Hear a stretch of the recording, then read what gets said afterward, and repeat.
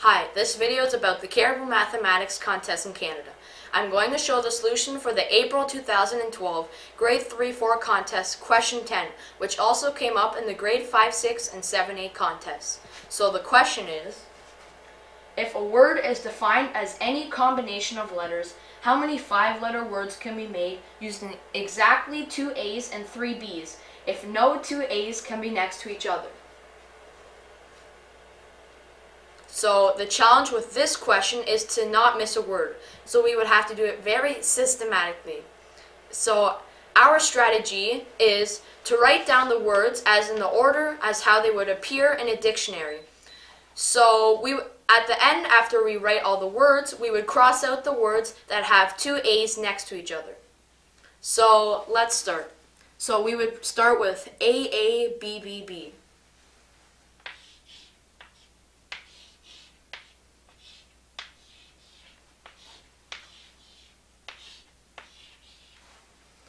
So then next we would do A, B, B, and so on.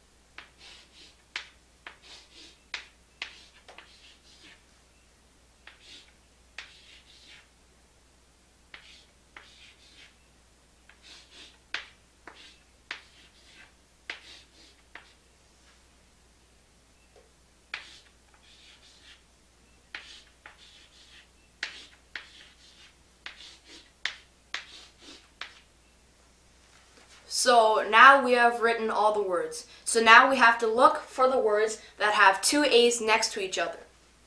So here we have 2 A's next to each other, so we cross it out. Here not, here not, here not. Here we have 2 A's next to each other, so we would cross that out. So here not, here not. Here we have 2 A's next to each other, so we cross that out. And down here we have 2 A's next to each other, so we cross that out.